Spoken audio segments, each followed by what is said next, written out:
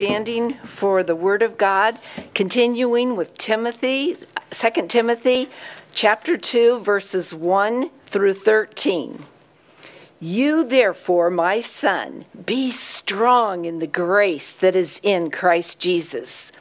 And the things that you have heard from me among many witnesses, commit these to faithful men who will be able to teach others also. You therefore must endure hardship as a good soldier of Jesus Christ. No one engaged in warfare entangles himself with the affairs of this life, that he may please him who enlisted him as a soldier. And also, if anyone competes in athletics, he is not crowned unless he competes according to the rules. The hard-working farmer must be first to partake the crops. Consider what I say, and may the Lord give you understanding in all things. Remember that Jesus Christ, the seed of David, was raised from the dead according to my gospel, for which I suffer as an evildoer, even to the point of chains. But the word of God is not chained. Therefore, I endure all things for the sake of the elect, that they also may obtain the salvation which is in Christ Jesus with eternal glory.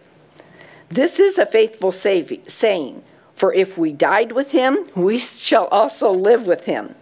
If we endure, we shall also reign with him. If we deny him, he will also deny us. If we are faithless, he remains faithful. He cannot deny himself. And this is the word of God. Amen.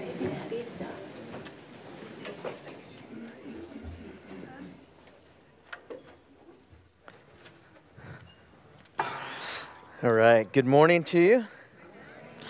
How are you guys doing?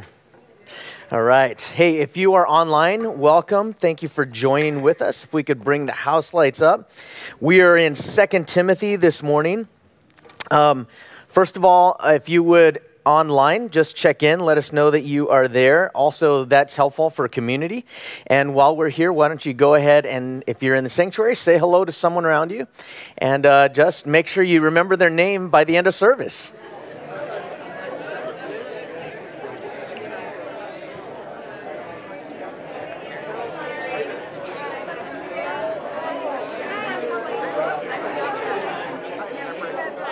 Yes.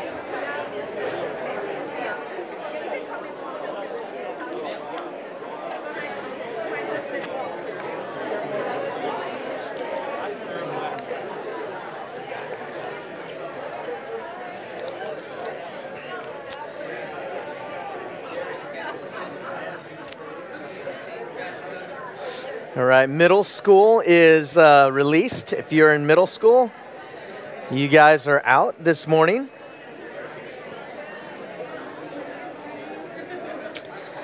All right. So this morning, if you remember about a month ago, first Sunday of the month, we are usually in the Redwood Grove out back.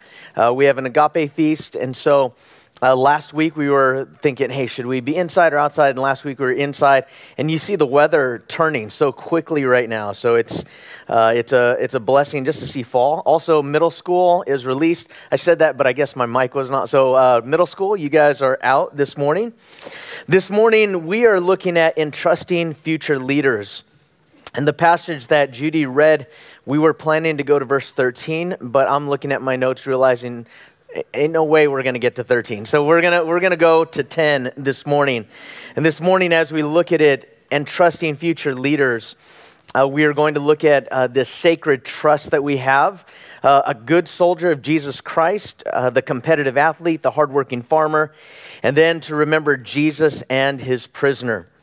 So we're going to dig right in this morning. Remember that Paul is writing to Timothy. Paul knows the end of his life is coming. Paul knows that he is just about ready to finish his own race. And so Timothy has this sacred trust in order to take the message of the gospel. And I want you to consider this. Think about what this is like. The message that Paul is giving is the message that is going to change the whole world. And he knows that. He also knows that in that first generation of apostles, that some of them have already died because they testified of Jesus. So he is passing this message on to Timothy, saying, Timothy, this message is so important that not only do you hold on to this, but then you give it to others also. And this is a sacred trust. You know, I think about, I love dystopian movies for whatever reason, you know, like the apocalypse types of things and trying to survive.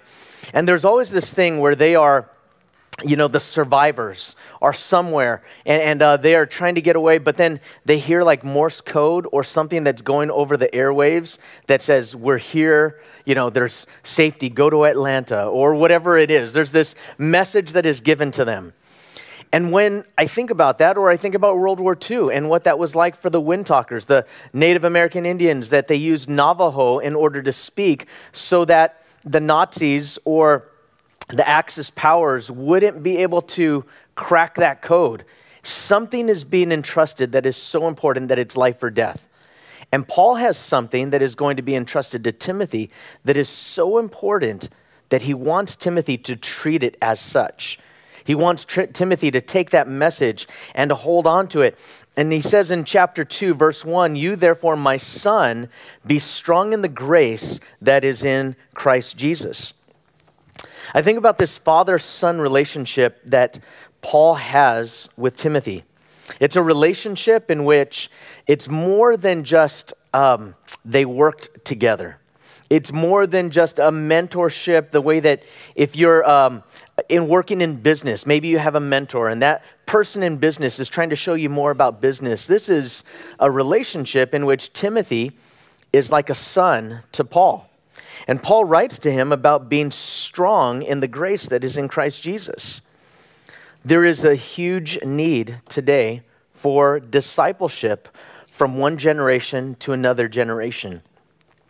We have always, there's always been generation gaps. When my dad, when my brother was in high school, I remember the arguments. My brother had this room. It was a really cool room. Posters everywhere. You could not see the wall. And then posters on the ceiling. The ceiling was covered with posters. And then he had these cool beads that hung in his doorway. And these beads were there. And then he had this black light and a lava lamp. And we turned on the black light. All of a sudden, everything would kind of light up. And all of these colors, you would kind of see it. And he and my dad being, you know, from the World War II generation, and your hair had to be above the ears. And it had to be above the collar. And it was a time when, like, everybody was growing out long hair. And my brother wanted to have this long hair. And my dad and my brother, they would just go at it in these kind of culture clashes of generations. What was known in the 70s, like the hippies, my brother was kind of the tail end of that. That was a struggle at that time. But the struggle between generations right now, I believe, is even greater. And I believe it's greater primarily because of technology and the ways that when kids were younger, they would have to ask their parents, how do you do these things? And it was funny, my son Josiah, I had him change out a faucet in our house. And I said, hey, here's all the stuff. I don't have time to show you right now. I said, but I'll show you later. And he goes, oh, don't worry about it. What did he say? I'll just YouTube it. And so I come home and this faucet is put in. Better than probably I would have instructed him. He found that specific faucet and a YouTube tutorial to go step by step, which is great. Okay, that's fantastic. But what can easily happen is that younger generations can think, I don't really need an older generation because I could learn all of these things from someone else online. In fact, it's the older generation that has to come to the younger generation to say, can you teach me how to get onto this app? I'm trying to, like my mom used to do this thing. It was really funny. She would send me messages and I would say, how did you send it? Did you email it to me? She said, I sent it over the internet. And I said, what does that mean? And she would say, I don't remember. I sent it on the internet. And I was like, the internet, Mom, that's like this big thing. It's like this, did you do a Facebook message? I don't know. And so what was funny is she would be on a friend of mine, their Facebook page. They became friends with her, and she would write notes to me, sometimes letters on their page. And so Matthew, and then she would give me all this advice, and she would write it out. What would happen? Eventually, they would forward it to me. Oh, Matt, your mom, it's great. She wrote you this long letter. It's on my Facebook page. I copied it, I pasted it. Here you go. Here's the message. And then she would ask me this question over the phone. Did you get the message? And I would say, well, yeah, I got it, but like I didn't know. And she said, see, I just sent it over the internet. So she kind of had this mindset, as long as she sent it into cyberspace on the interweb, somehow it's going to magically get to me because that was her intention for it. And so my nephew Kenny, we set up her iPad where he just said, Grandma, just touch this button. And it was just this icon, this one picture. She didn't have to go to Facebook. She didn't have to go to email. She just had to press it. And then he said, whatever you type there, then hit send, and it's going to go, it'll go to Uncle Matt. So, but when it comes to passing on the faith, it's not only about knowledge. It's not only, here, Timothy, here are these principles. Here is some head knowledge. Here are some theological and doctrinal concepts. No, their relationship was like a father and son. And relationship in discipleship gets passed on way more in the face-to-face, the one-to-one, the being together contact than it does by just here's a book and go ahead and read the book. So Paul is writing to Timothy. We need older women and younger women. We need relationships in which every 16-year-old should know a 6-year-old and a 60-year-old at the church. We shouldn't walk right by people if they are not of our generation. We shouldn't see them as, oh, a young person, oh, an older person, oh, someone. And we should begin to see one another in family. Family is so important because generation to generation things are passed on. I watched this video recently of, do you guys know what a haka is? Those dances? A haka like in New Zealand, or sometimes they would be in, there's other countries that have these. They're the dances where they stomp and then they hit their chest and then they make all the faces and they do all these things. I saw, maybe you guys have seen that, it's a wedding. There's this wedding video. And there's a woman that is getting married to this man, and from her ethnicity, from her group of people, a haka is so important because it passes down values. It passes down this culture. And so her husband, who is not of that culture, yet as they come to the wedding, the whole wedding party memorized this dance together. And as they're doing this dance, and what they're trying to do is exude emotion as they're doing it, she just starts weeping because she's realizing my husband and the people in the wedding party, two families are joining together, but they understand how important this is to me, how important family is. Paul is writing to Timothy, not just like, hey, Timothy, you are an assistant pastor. I'm going to give you a message and you give it to someone else. Paul shared with him his life. And that's why when we go back to that scripture, he says, my son, be strong in the grace that is in Christ Jesus. Paul wants him to be strong.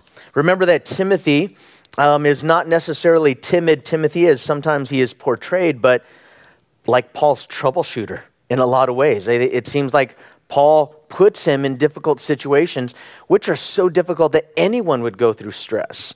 Anyone would go through this kind of tension. And it could also be that Paul, the older that he's getting, has more grace. You remember John Mark left them in the middle of their mission, and then Paul and Barnabas, they are going on another mission, and Barnabas says, hey, I want to take John Mark with us. And Paul says, no way. He left us. So Paul is not going to have a slouch be put in Ephesus. So I think that there's something about Timothy where Timothy needs the strength. Timothy is a strong person, but even the strongest of us have times of weakness.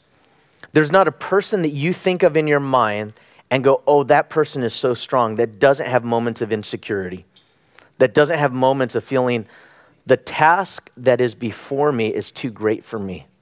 You ever feel that way in your job, as a parent, in your marriage, in your ministry?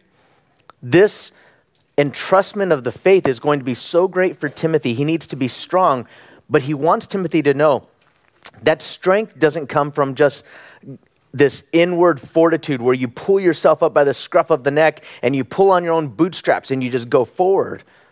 He's telling him, Timothy, be strong in the grace that is in Christ Jesus.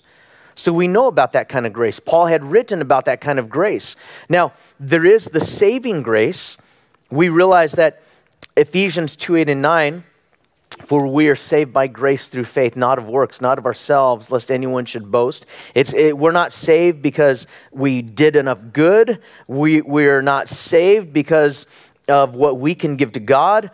We are not saved by head knowledge. We are not saved through other people vouching for us. It's through being born again through the grace of God and holding and trusting to the message of the gospel, what Jesus has done for us. We have to be born into this family, spiritually born. I'm not talking about a physical birth. So the Christian life and salvation, it starts with weakness. It starts with us saying, I can't do it. There is something that is above and beyond me. But it's not just a saving grace. There's a grace that sustains us. Paul, when he was writing to the Corinthians in 2 Corinthians chapter 12, said this, "And lest I should be exalted above measure by the abundance of the revelations, a thorn in the flesh was given to me, a messenger of Satan to buffet me, lest I should be exalted above measure." Somehow, God allowed Paul to go through these trials as Satan was attacking Paul in order for Paul to be dependent on the Lord. It goes on to say, concerning this thing, I pleaded with the Lord 3 times that it might depart from me. And he said to me, my grace is sufficient for you, for my strength is made perfect in weakness. Therefore, most gladly, I will rather boast in my infirmities, that the power of Christ may rest upon me. Therefore, I take pleasure in infirmities and reproaches, in needs and persecutions, in distress for Christ's sake. For when I am weak, then I am strong. So what Paul is telling Timothy is, Timothy, I know that you feel intimidated at times. I know that the circumstances are more than you can handle. I know that you are placed in a task, in a mission that is above and beyond what you can do. But in the midst of that, allow your weakness to be this thing that turns you to the Lord, and it's His grace that will sustain you. Then he told him, the things you heard from me among many witnesses. Paul was the same person in private as he was in public. He didn't just put on pastoral persona. There's some people that maybe in one place act one way and in another place act another way. And hopefully you're the same person no matter who you're with. Because Paul said, these things you heard from me among many witnesses. Now what you're to do, Timothy, is you are to commit these to faithful men, faithful people who will be able to teach others also. So we're to give what's been entrusted to us, which is really the message of hope and life. And we need to give that to others. There's this kind of a value, kind of an ethic today that in a sense says, what's good for you is good for you, what's good for me is good for me, and I love you and I respect you so much that whatever you say is good for you, I also hold that that's good for you. Does that make sense? But it doesn't make sense. It makes sense like you understand it, but it doesn't make sense if someone is doing something that is detrimental to them. See, the message of life, the message of the gospel that's given to us is not given to us just so that we could receive it and hold on to it. We're stewards. And that's an entrustment that we must give to others so that other people can teach other people. The reason why we have this message of 2 Timothy is that someone taught me. And someone taught the person before me. And someone taught that person before them. And someone entrusted that message to before them. And we can go all the way to Paul giving this to Timothy. And we're reading this today. And if the Lord tarries, if Jesus doesn't come back soon in our lifetime, my heart, my prayer for us is that we're entrusting this message to others. I mean, the heart for Santa Cruz County is that there would be faithful churches, faithful Christians, that if Christ doesn't come back, that generations from now are still preaching the gospel. They're still being faithful. They're still being strong in the grace that is in Christ Jesus. And remember that this message is so important. There was a book written probably around 2012 by Josh McDowell, who wrote Evidence That Demands a Verdict. He probably one of the greatest Christian apologists of our whole lifetime. And he wrote a book called The Last Christian Generation. And when he wrote the book, I read that and I remember this is right around 2012, maybe 2010. And I was like, at first I was thinking that's hyperbole. Is he exaggerating? But then I heard an interview with him and he said, I'm not exaggerating. I want to make sure that we realize we are always one generation away from apostasy, from people going away from the faith. And every generation faces that same mission to receive and hold on to the truth of God's word and then pass that on to others who will pass that on to others. So we are all called to this. And Paul says, commit these to faithful people who will be able to teach others also. Now he's going to give 3 examples, 3 pictures of what that looks like. To give these things to others. How to endure hardship. He's going to talk about a soldier, an athlete, and a farmer. We're going to, first of all, look at this good soldier of Christ. Paul says, you therefore must endure hardship as a good soldier of Jesus Christ. No one engaged in warfare entangles himself with the affairs of this life, that he may please him who enlisted him as a soldier. So we are to endure hardship. We are to be good soldiers of Christ. We're not to entangle ourselves with the affairs of this life. We want to please the one that enlisted us. Now, there are many examples in times of war, in times of battle, to glean from. And because my dad became a U.S. citizen from the Philippines, joining the U.S. Navy at the tail end of World War II, the things that, when I think about World War II and that generation, it always fascinates me. It fascinates me because we were so close. It was so close. It hung in the balance. When you read about people like Winston Churchill, who gave courage to Great Britain, when you read about MacArthur and these people, and that history is quickly fading from us because most of the World War II people, the people that fought during World War II, have died. And because those stories are going away and people are not as fascinated with history as they used to be, it's almost like these are just foregone legends that we don't hear about anymore. But there is one thing that is important, is that valor, that enduring hardship, there are so many lessons from that. If you have ever seen the movie Saving Private Ryan, that movie had such an emotional impact on me at the time that I saw it. I tried to show that to one of my daughters, and I realized this is really violent. I forgot, it was just recent. I'm like, oh, you should see this. It was on Memorial Day. Hey, why don't you watch this with me? And she was just like, do I have to watch this? I'm like, yeah, maybe I'll just tell you about it. You don't have to watch all of it. It's pretty intense, just so you know. But I think for me, that intensity was valuable to be able to see it, to be able to try to picture that. And when the soldiers stormed the beaches of Normandy, the scene that is depicted, as soon as these boats opened up that hatch for the soldiers to be able to deploy, I mean, they're just taking on fire like crazy. Most of them wouldn't make it even to the beach in the first and second round. They would just get mowed down. And when they interviewed many of the soldiers about this, in fact, Stephen Ambrose has a book called Citizen Soldiers about that World War II generation that was fascinating. They asked them, what caused you to continue to press forward? Because, I mean, it would just be like a whole row, they're done. Then the next group, and they would just keep coming and relentless. They would just keep going. What was it that kept them going? And maybe at the beginning for enlisting, part of it was wanting to have freedom in our nation. And we have just incredible respect for soldiers that enlist, men and women that say, hey, I want to, so that you could be at church on a Sunday morning, so that you are at your home and you're safe, I'm willing to enlist or to sign up.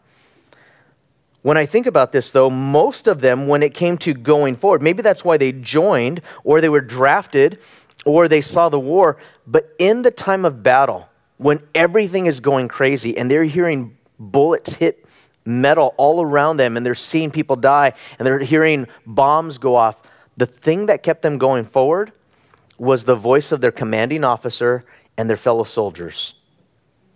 At that point in time, what was most real to them was that commanding officer and their fellow soldiers. And Paul is writing to Timothy, and he says, you must endure hardship as a good soldier of Jesus Christ. You know, they were able to see what the Roman legion was like, and the way that the Roman legion was so loyal to Caesar. Even more so, Paul is saying we are good soldiers of Jesus Christ. The word endure hardship. It's the quality or power of withstanding hardship or stress. It's having stamina or staying power. It's the ability to recover quickly. So when we think about the Christian being a good soldier, and those of us that are entrusted with this gospel, first of all, we have to realize that there is a war. There's a battle right now for your soul and for the minds and souls of everyone. The thief only comes to rob, kill, and destroy. The Christian, as a good soldier, we have to realize that we take orders from Jesus, that we're to obey him.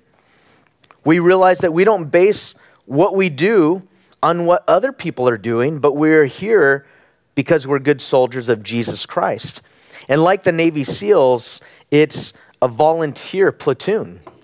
In fact, Jesus, in Luke chapter 9, he's journeying on the road, and someone said, Lord, I will follow you wherever you go.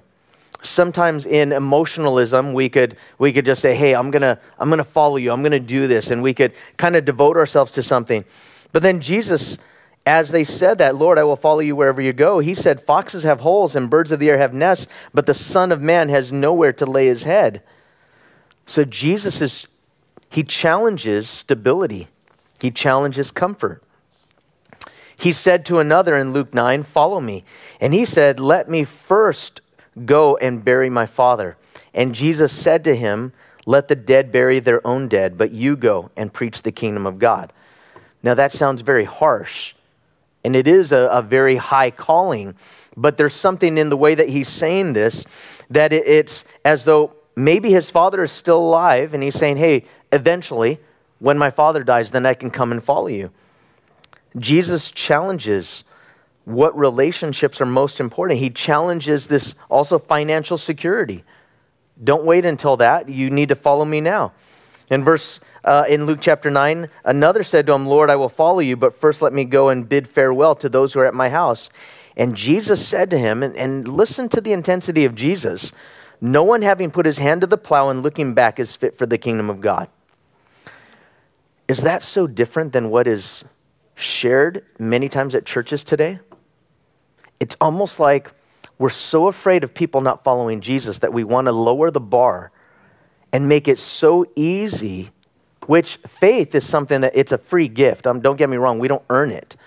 But when it comes to being a follower of Jesus, it's almost like we want to lower the bar and make it so easy that there's no challenge to it. And I think that there are young people today that want to know that my life counts for something. The suicide rate is higher than it has ever been amongst young people because they're aimless. What is the purpose of my life? Why do I even exist? And I think the world needs to hear, and we as Christians need to hear these messages from Jesus that bid us to follow the message from Paul to Timothy, that you have to be a good soldier. You have to endure hardship, and it will be very difficult. One thing to remember is this, that we are to be good soldiers of Jesus Christ. He says, no one engaged in warfare entangles himself with the affairs of this life. So what does that mean, the affairs of this life? One of the word is the word pragmatia, which is business or occupation, the affairs of this life. It's where we get the word pragmatic. What's practical? You know, at times, pragmatism is the enemy of the cross. Pragmatism is one of the greatest hindrances to the mission field, as so many times Christian parents say, well, you need to be practical. First, go get a college education. First, get a good job, and then you could earn a good living, and then support missions. But don't go to the mission field. That's dangerous. Don't go to difficult places where you're going to have to sacrifice, because we want to protect you from hardship. We want to protect you from difficulty. But that's not the way of the cross. The way of the cross means that there are going to be times when it is very difficult. And notice that it's to please the one who enlisted him as a soldier. Nothing in my life is to rise above my desire to please the one who enlisted me. And in a sense, when I came to Christ, I gave up civilian life. What does that mean, civilian? Does it mean that we can't go to Rams 49er games?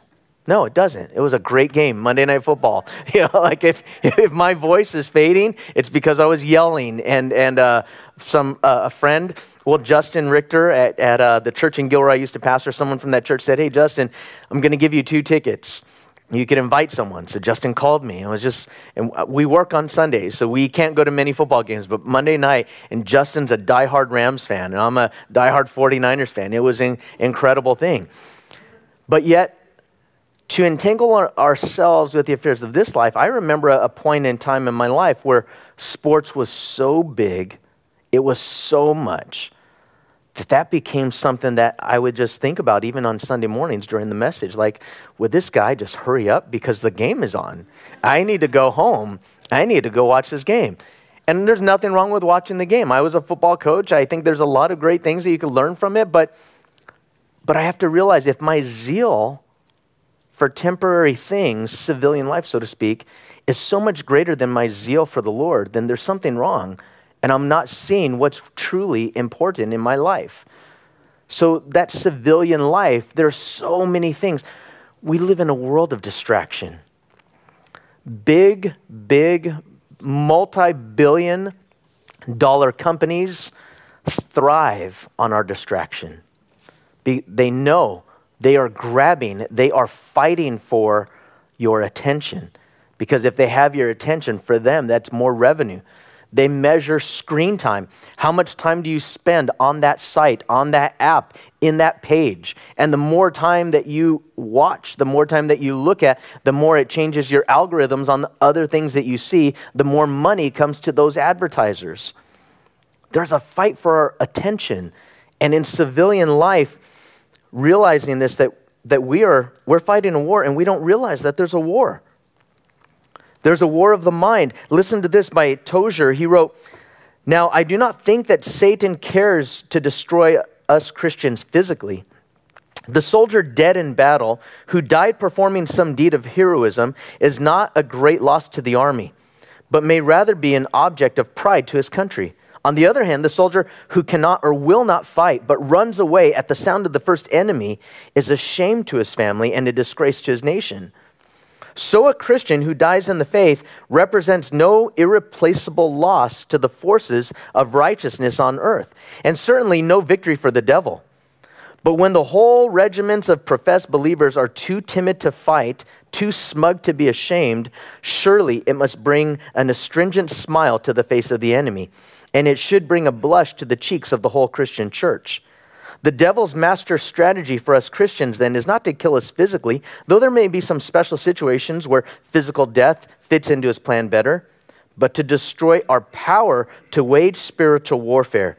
The average Christian these days is a harmless enough thing." Like, are we making an impact? Do we realize what we're doing? Or is it Sunday morning? Or is it ritual? Or is it just religion? There's something more to it. It's the message of hope for the whole world. It's not just the message of hope for us as Christians. And like, hey, that's great for us as Christians. But then there's some other people that are atheists, and whatever they like to do, that's good for them. And this other people, they have this other religion. Whatever they do is good for them. And I'm not saying there aren't good people doing good things from different areas or learning good things. But the gospel is the message of salvation for everyone. And we are entrusted with it, and we can't keep it to ourselves. We're supposed to share that with others by how we live and the things that we say. And if we live in a way that is compelling enough and loving enough, then the words that we say will matter. If it's only our words and we don't really care about people, why would they even listen? But when they know that we care about them, like Paul cares about Timothy, and he says, my son, and there's relationship there, then we hang on those words. I hung on the words of people that preached the gospel to me when I was growing up because those people loved me. Because I knew those people saw me as valuable. They cared about me. And because they cared about me, I cared about what they said, and I cared about what affected their lives. Remember this, that we are soldiers of Jesus Christ. Do you remember this scene from the Garden of Gethsemane where Jesus is there and the soldiers come to arrest Jesus? And just previous to this, Peter says, Jesus says, all of you are going to forsake me. All of you are going to flee. And Peter is like, even if these chumps do, I won't. Okay, because I'm willing to die for you. Then what happens is the Roman soldiers come to arrest Jesus. There's a depiction there of Judas betraying Jesus with a kiss. And Peter wants to make good on what he said. And so he takes out his sword and he cuts off one of the soldiers' ears. And he's fighting with him. And if you zero in on this picture that TMZ took of this fight, you see that Peter is actually there in the foreground, with this sword. So this picture, now we don't have any pictures, it's just an artistic rendering. But I want you to think about this. When Jesus tells Peter, what does he say? He says, put away your sword. Put away your sword. In other words, in the kingdom, we fight differently. Now, I'm not saying that there isn't a place for strong police or military or government using appropriate strength in battle or conflict. But Paul is writing to Timothy about entrusting him with the gospel. And he's saying, in a sense, that Jesus' kingdom does not win people by dominance. We are good soldiers of Jesus Christ. And if Jesus says, put away your sword, it's one of the things that stumbled Peter. Man, because sometimes we just want to fight in a physical way. We want to fight in a way that attacks people. Where Jesus is telling us, no, the way that you fight as a good soldier of Jesus Christ, you love them. You lay down your life. You take up your cross. He goes on to talk about the competitive athlete. If anyone competes in athletics, he is not crowned unless he competes according to the rules. When I was in high school, I loved track and field. I would follow track and field. We had something in Southern California called the Mount SAC Relays, which is one of the best track and field events of the whole country. And security back then was not like security now. There was a guy named Edwin Moses who ran the 400-meter hurdles that was undefeated in 100-something races. And I just wanted to get to know Edwin Moses. So my friend and I in high school, we stole press passes. We just saw them. There was a table and it had press passes. And so we grabbed these press passes. We walked down onto the field. I mean, we're high school students. This is ridiculous, right? And we have these lanyards that say press pass. And I walk right up to Edwin Moses after he finishes winning this is like, I'm talking like if you know sports, this is like not quite the Super Bowl because that would be the Olympics, but just down from there is the Mount SAC Relays. And I went up to Edwin Moses and I'm asking for his autograph. He said, you know what? He's like, he appreciated my perseverance. He goes, I'll give it to you if you run my warm down lap with me. After his race, I ran his warm down lap with Edwin Moses. It was awesome. And afterwards he signed it and I was like, I follow these athletes. Carl Lewis was one of my favorites. He was undefeated in so many races. He wasn't the nicest guy when I asked for his autograph. He actually wouldn't even look at me. He just went like this and he signed it on someone else's picture. And I just walked away like kind of bummed. But in the Olympics, Carl Lewis ran against a guy named Ben Johnson. And it was the first time in so many, I think it was 2 years of 100-meter finals that Carl Lewis lost to this guy named Ben Johnson. And everyone was shocked. Ben Johnson stunned the world, set the world record. Until a few days later, they find out that Ben Johnson was caught with steroids. His performance-enhancing drugs. And so he was stripped of his gold medal, And Carl Lewis is given back the gold medal because he was the silver medalist and he got gold. And when Paul writes about if anyone competes in athletics, he's not crowned unless he competes according to the rules. In today's culture, in pastoral ministry, there's a lot of Ben Johnsons. There's a lot of Ben Johnsons that and we all have, by the way, this is to all of us. This is not to just those people. This is to me, this is to you, this is to all of us. We have to be so careful that the person that we portray to others is the real person. And it's not this person that everyone sees, wow, look at like the Ben Johnson wins the gold medal, but then you find out something later on and has disqualified himself because he has not competed according to the rules. Timothy, you have to continue to compete, be competitive according to the rules.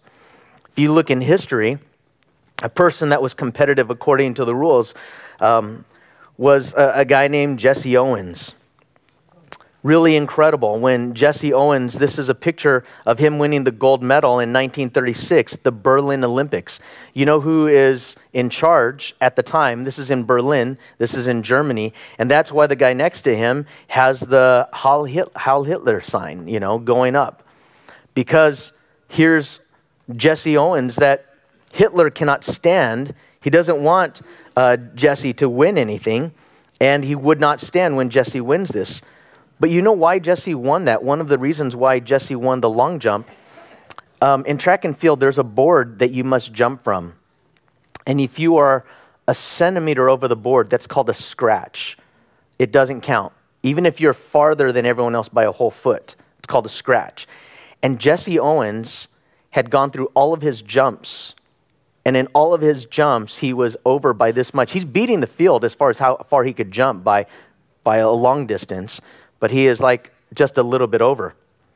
So, a German athlete, this German athlete comes up to him and he tells him, hey, one of the things that I see is that when you are jumping, and this guy's name is Luz Long, he tells him, if I put something down on the runway, instead of jumping from the board, you jump from that. I'm going to put I don't know if it's his shirt, his coat, you jump from there because you're beating everyone else by a long distance.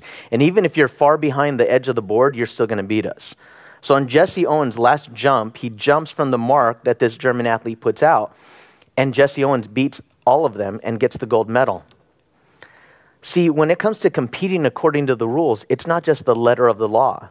To the letter of the law, Luz Long realized, I could beat Jesse Owens today, because he keeps scratching on all of his jumps and all of his attempts.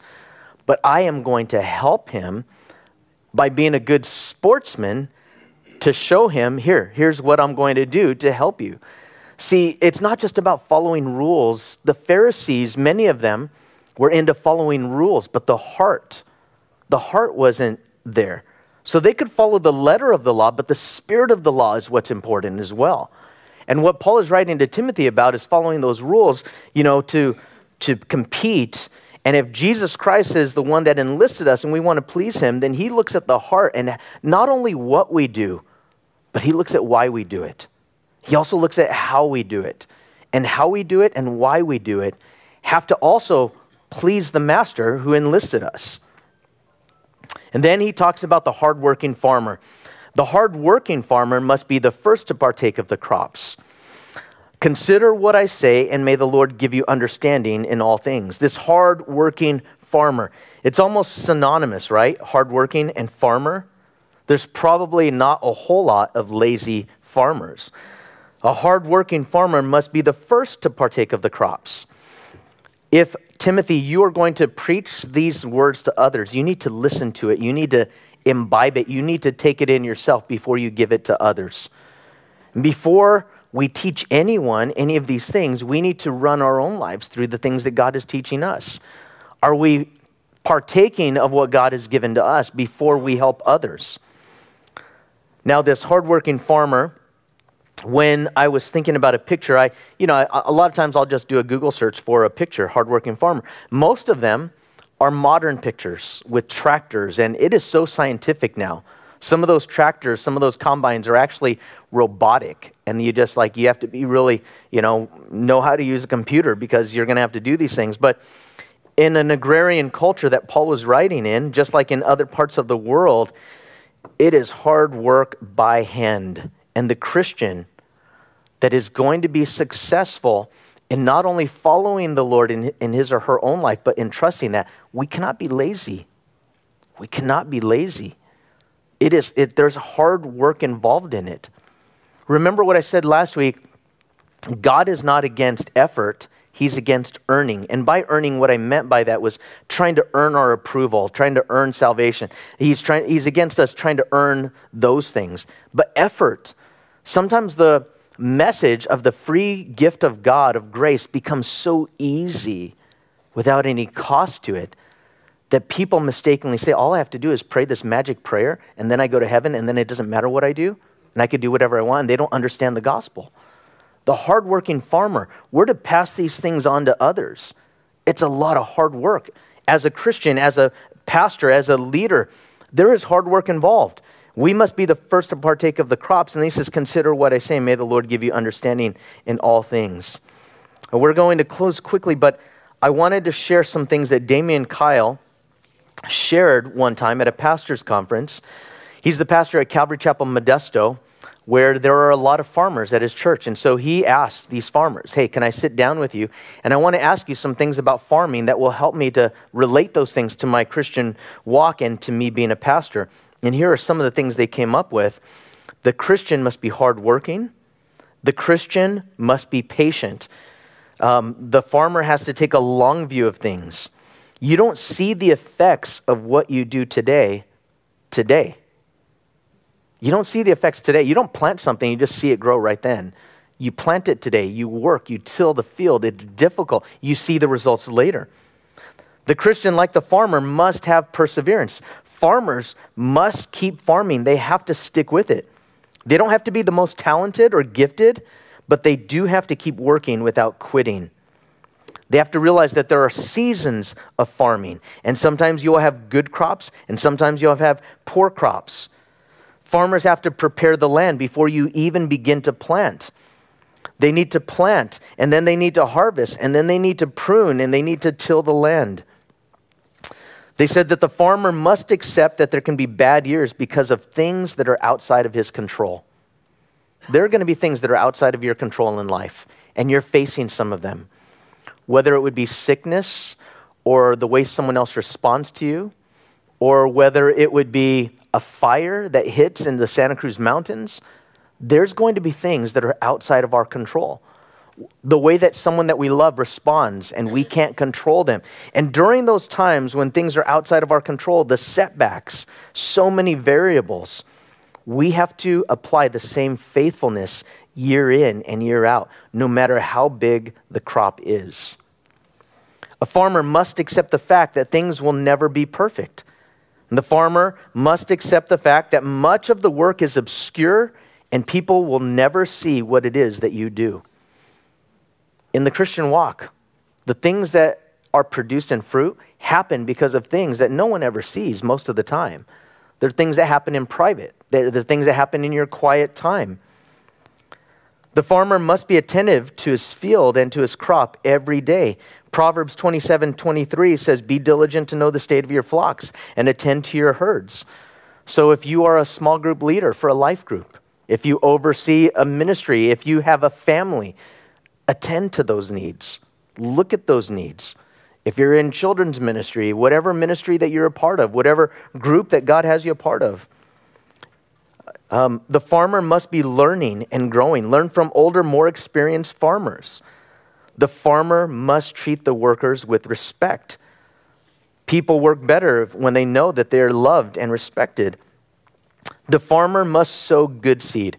Have you ever bought seeds for a thing at the store or at like Home Depot or at the nursery, and it says percent of weeds, acceptable weeds? Have you ever noticed that? So like you're planting grass, but then you have these seeds and it says percent of acceptable. You might buy a pack and not know it says percent of acceptable weeds, 90%. Like you need to know the seeds that you're planting. So when we plant the Word of God, one of the reasons why we study the Bible and we go from verse to verse and we look at it is because we need all of it. And as we're doing that, I watch a show. I am addicted to a show. It's one of my affairs of this life things that I'm like super into and I have to be careful of. It's the show called Alone. Have you guys ever seen that? It's on the History Channel. They drop these people off in remote places in the Arctic and they see how long they could survive. And the person that survives the longest gets $1 million. It's awesome. So good. And this one guy killed a moose. He killed a moose. And he's like, I am going to win this show because I killed a moose. And all these other people are catching squirrels and rabbits and fish. This moose is going to last the whole time. So I'm just going to hunker down in my shelter and have a moose. They have health checks once a week. And the people that come to check his health, they told him, you are in danger right now of being, they disqualify them if their organs are starting to shut down, if they're losing too much weight because it's a danger to them. We're going to take you out of here. And he's like, how can I be starving? I have a moose. I'm eating moose every day. Moose is super, super lean meat. It doesn't have fat and it doesn't have carbs. So even though this guy is eating all this meat, he's in ketosis because of all the hard work that he has to do all the time. And he is starving on all of this protein. You know what that is? At times, that is just like reading little verses in a promise box that you have. I'm not against that, by the way. Or a calendar and you like read a verse and you kind of like, okay, the verse for the day or whatever. And like sometimes we could just eat moose. Like we're just eating things that are fun for us. We're in the book of Proverbs or we're in Psalms, but man, there's some hard stuff. There's other things for us. There's this whole part of Paul writing, saying to the Corinthians, I wanted to give you meat, but I could only give you milk. We could go deeper. We could be stronger, but we need a well-rounded diet. We need community. We need fellowship of the body of Christ. If we don't have that, we're going to get weak. If we're not serving, we're not exercising our spiritual muscles or our gifts, we're going to get weak. We have to be the first to partake. And then that has to be that well-balanced eating of it so that we have something to give. The farmer must give attention to his or her personal life. We have to give. Listen to this quote. This blew me away. The farmers that Damien spoke to, without exception, said that they did not know of one single farmer that lost his farm due to weather, but they each knew of several farmers that lost their farm due to an unstable life. Alcoholism or financial, unwise financial things, and they just lost it. They couldn't keep going. So we have to keep our eyes on the prize, and we need to realize there's a harvest. And finally, Paul writes, remember that Jesus Christ of the seed of David was raised from the dead according to my gospel. Paul doesn't say like he has another gospel. What he's saying is the gospel is so much a part of me that I now consider it mine. Is it yours this morning? Or is this Paul's gospel? Or is this the gospel of the Bible? Or is this Matt's gospel or someone else's gospel? Have you held on to it so you could say, this is now my gospel? This is not just the good news for other people. This is the good news for me. That's what Paul is saying to Timothy. For which I suffer trouble as an evildoer. In our world today, by following the Lord and by pleasing God, you might suffer trouble as an evildoer according to the culture of the world. And the culture of the world might look at what you're doing to be faithful, and they're saying, hey, you're going to suffer as an evildoer, even though what you're doing is not evil. Even to the point of chains, but the word of God is not chained. The last thing that Paul does is he leaves Timothy with not only the soldier and the athlete and the farmer, but now remember Jesus Christ and remember me, his prisoner. Jesus died, he was sentenced, he was tried, he was persecuted, but he had done no wrong. Jesus also resurrected. So Timothy, no matter how hard things get, no matter what happens, know this life isn't an end in and of itself. There's something after this life. If there weren't something after this life, and if the gospel weren't true, then yeah, it's just a matter of opinion, and whatever you think is good for you, it's good for you. Whatever is good for me is good for me. But if the resurrection happened, if Jesus really came to this world, if he really died, if he really rose again, then we have to take him seriously. And part of that taking him seriously is that we take it into our own lives, even if we have to suffer. Are you willing to suffer for the gospel? Okay, well, maybe not prison. What about friends? What if some friends, because you're faithful to Jesus and you love them and you want them to know Christ and you share it with them and they get angry and they disown you as a friend, are you a true friend if you never tell them the truth? Are you a true friend if that person goes into eternity without Christ and they could say, well, Matt was so nice to me, but never told me anything? What if my sister can say, well, Matt was such a good brother, but he never told me anything? What if I could say that about my...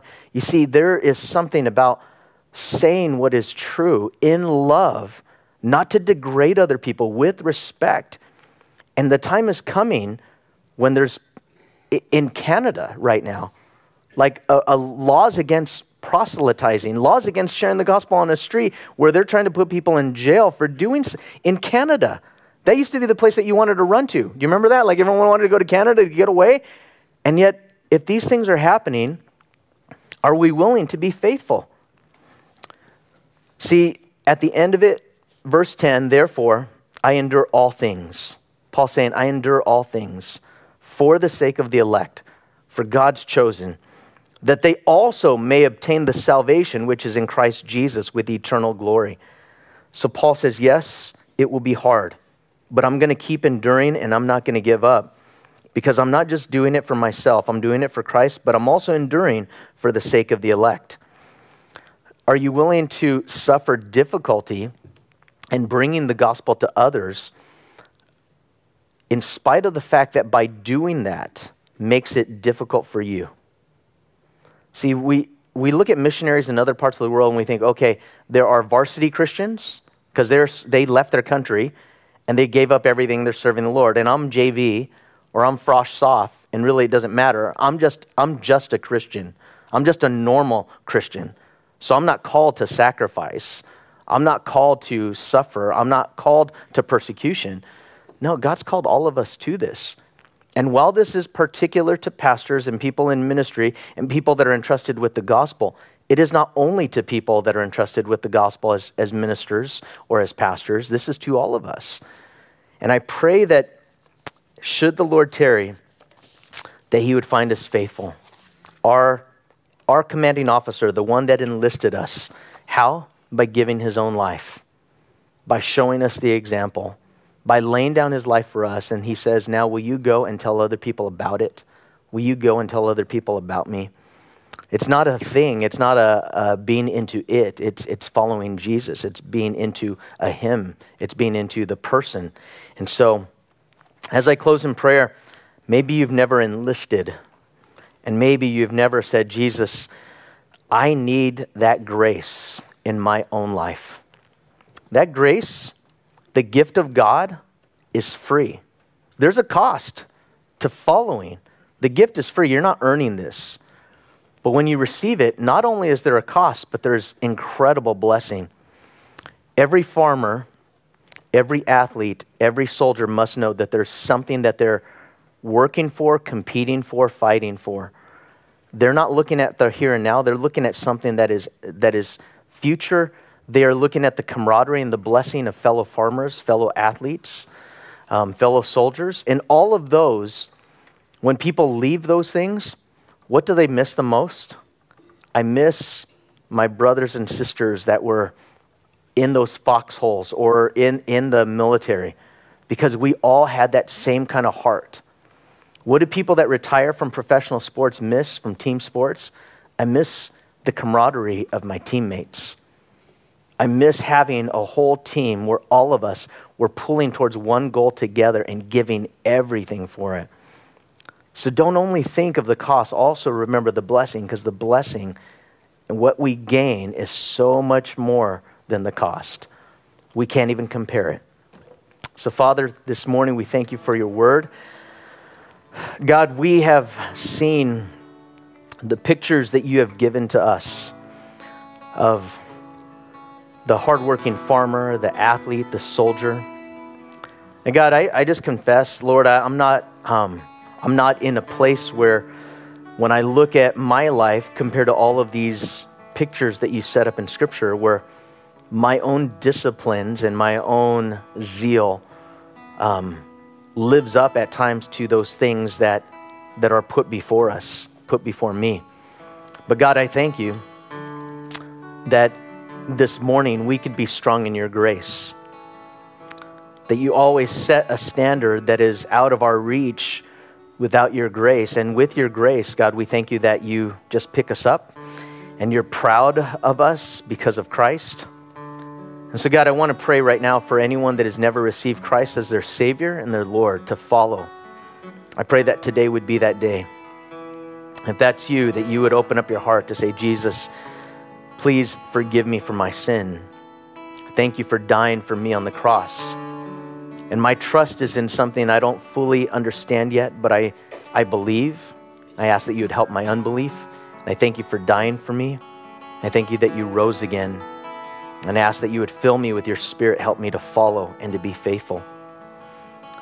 And Father, for those of us that have received Christ and are followers, we ask for strength and resilience.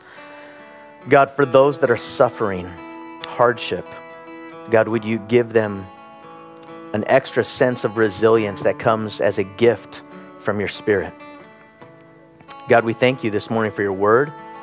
We pray that you would help us to continue to follow. In Jesus' name, amen. Amen. As we worship the Lord together, if any of you would desire prayer, over to my right and to your left, we're going to be there to pray for you. We would love to just pray over you and just to share just the good news of the gospel if you've never received Christ. So come on over.